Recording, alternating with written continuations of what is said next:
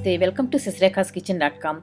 Today I am going to show you how to make your own air freshener with essential oils. Commercial air fresheners contain toxic and hazardous chemicals. The most common air fresheners are scented candles, aerosols, electric air fresheners, and oil diffusers. And the most common chemicals in the air fresheners are formaldehyde, benzene, and toluene. Those hazardous chemicals may cause damage to your lungs, brain, central nervous system, and immune system. It may be okay if you use them just once in a while, but regular usage may not be good for your kids and your pets. And some people don't even open the doors and windows for fresh air. Then the chemicals will build up inside the house and you will be inhaling them constantly. And who knows, they are the ones triggering your migraines or asthma attacks. On the other hand, essential oils are soothing and healing. You may use any of your favorite essential oils like lavender, citrus oils, eucalyptus, tea tree oil, clove oil, sandalwood or cedar wood oils. So let's make it.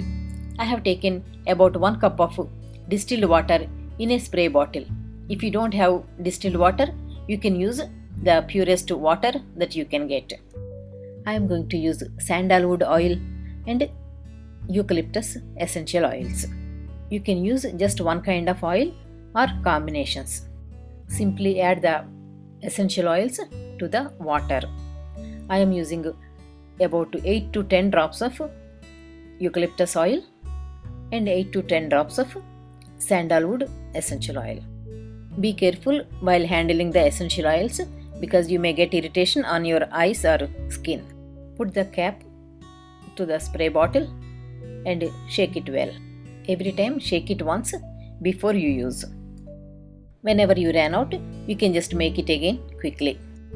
And we know the ingredients exactly. You can spray it on the furniture, curtains, in the bathroom, the bedroom, living room, etc. But do not overuse it.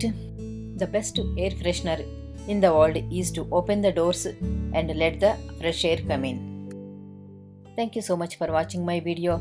Please give me your feedback. For more healthy recipes and DIYs, check out my website at sisrekhaskitchen.com. Don't forget to subscribe to my YouTube channel and like my Facebook page.